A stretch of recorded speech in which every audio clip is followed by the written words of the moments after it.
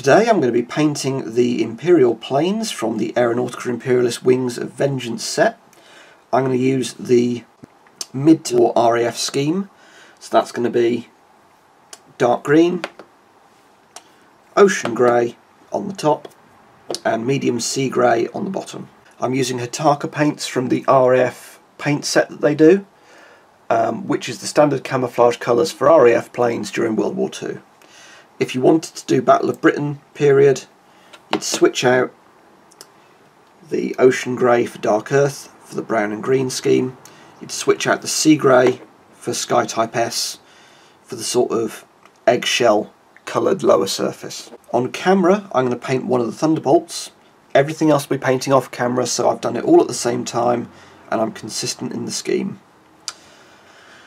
I'll start with all the large surfaces and then I'll come back and I'll start doing all of the detail, because there is a lot of detail in these models. So I'll be back in a minute to start painting the Thunderbolt. So I'm now going to apply ocean grey to the top surface of the Thunderbolt. So I've thinned this down with water. If necessary I'll apply 2 thin coats, but this is pretty good coverage of almost the same shade of grey over the primer. So you're looking to cover the entire upper surface. And when it dries, it'll look like this, which is not a massive difference, but after this we'll start applying the dark green. So I'm now going to apply some dark green. In World War II the RAF had templates that they put over fighters and bombers. I'm not using a template, I'm simply going with something that I think looks decent in order to give some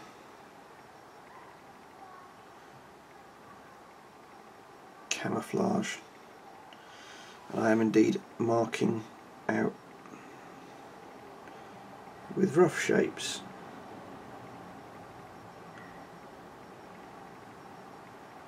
how I want to do this. So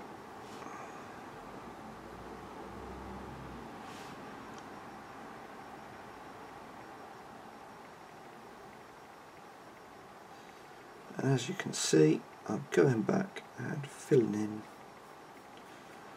all of these colours. So there's a lot of green on this one, so I'll do significantly less green on the next.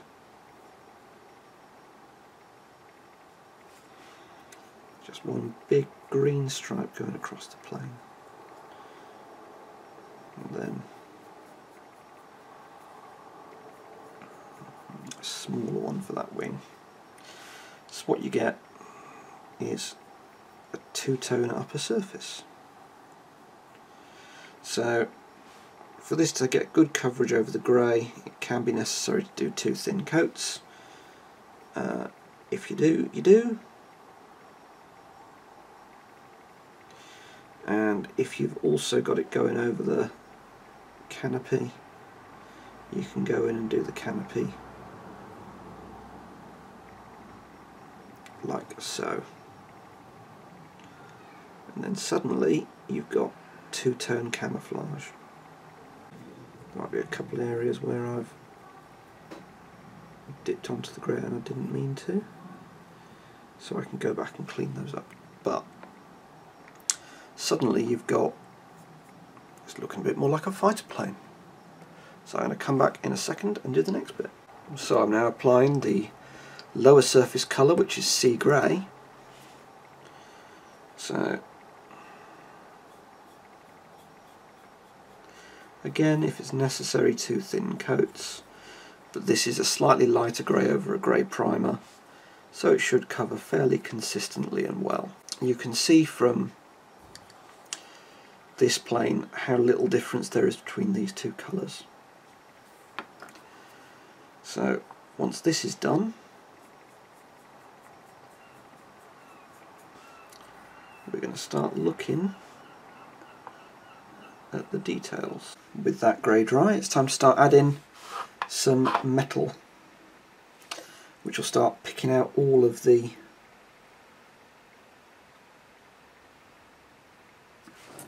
things like the engines.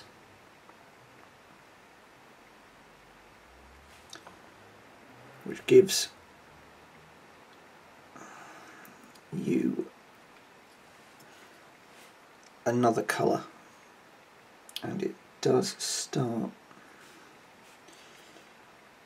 getting you ready to do all the detailing. So you've got the engines, you've got these pipes, you've got the Avenger bolt cannons, you've got some rivets on here. I've been picking out all the rivets. So this is the one that I've done for practice. You've got the las cannons, the bolt cannons, a little bit of pipes, these pipes here, this engine here. Let's put a little bit more on the nozzle. Underneath you've got some rivets, particularly in the tail. You've got this here, you've got the engines here, you've got a little bit round here. There's a lot that you can do metallic, and once you've done that, you start to see it take shape. To be fair, you could just do the cockpit after this and it'd be ready to put on the table. But I'm going to come back, do a little bit of gold on all of them, then do the cockpit, then do the panel lining. So I'll be back in a second. So we've got a little bit of Retributor armour, and we're going to add a few details to the Thunderbolt using that.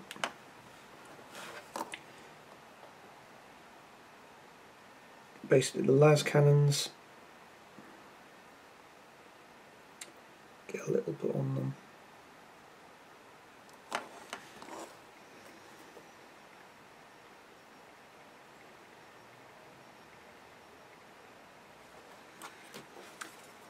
And we do that to add a bit of visual interest. So looking at this, with that done, you could then just do the canopy.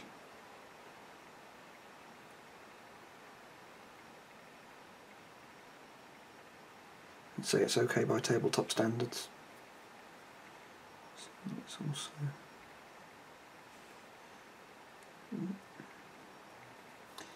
let's also get this bit of the Avenger bolt cannons done. We've then got a bit of Stormhost silver, and I'm just going to fill in the glass panes.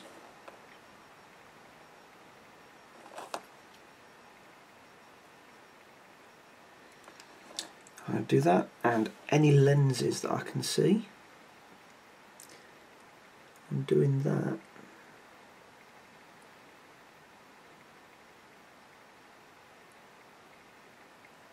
So that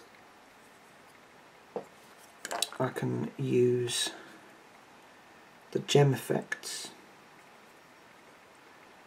from the Citadel technical range on those lenses in a minute.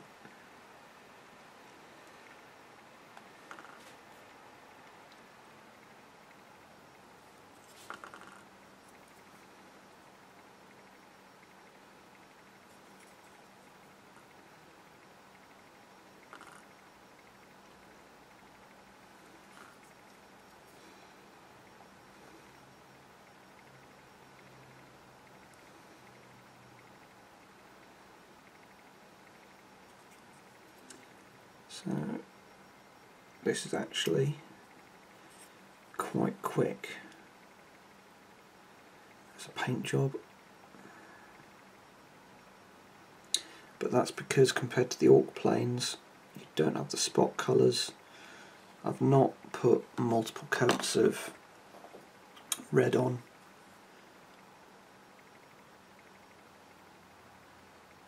because it's just camouflage colours. So we're now at a quite painfully long stage when you get null. Oh, this is Agrax Earthshade. Nope. Agrax Earthshade. I've been using Null for the Marauders. And you panel line everything with a brush. You can use panel lining products specifically for this.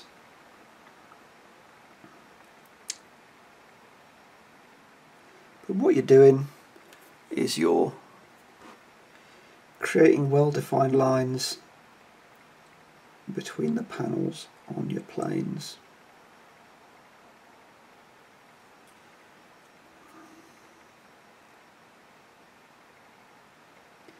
And this is going to take a while, and once you've done, say, a wing's worth, you'll get a cotton bud and you'll just roll it over to get rid of any excess.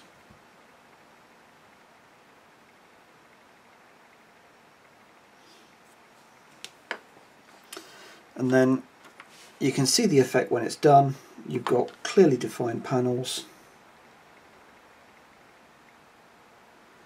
on your plane, including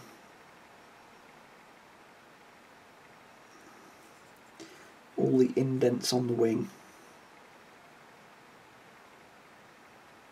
So that's going to be a stage that's going to take a little while.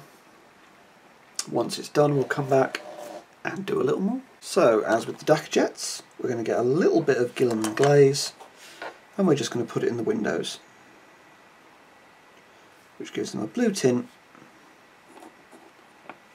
like this when it's dry. That gets you to the position where the model's ready to put on the tabletop. However, I am going to do a bunch more detailing before doing so. So I'm going to come back to add a little bit more to the model. So we're going to do a little dry brush of Stormhost Silver on things like the engines, the rear outtake, the intakes, and the Avenger bolt cannons.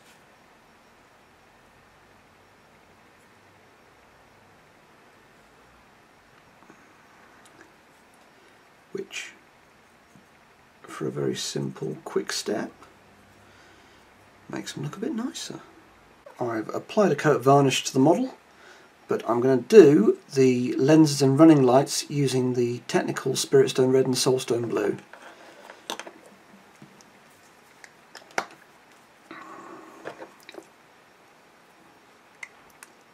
So a little drop of this on the gun camera lens and this forward lens, and then the blue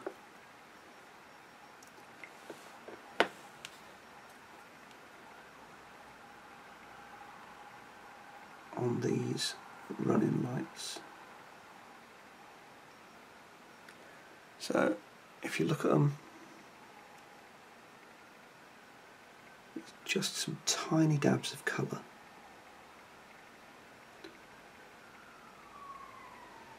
On these,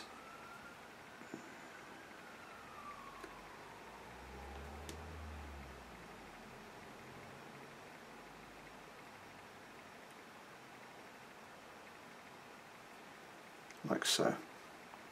So I'm going to leave that to dry, and that's then ready for me to put transfers on. I will do transfers in a separate video. So let's put a Marauder alongside it. So as you can see, they're painted to a tabletop standard. They're okay to put on a gaming table now.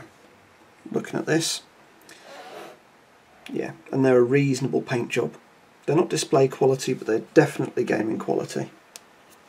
So if you've liked this video, hit like and subscribe. If you want to chat, leave a comment below, but otherwise, good gaming.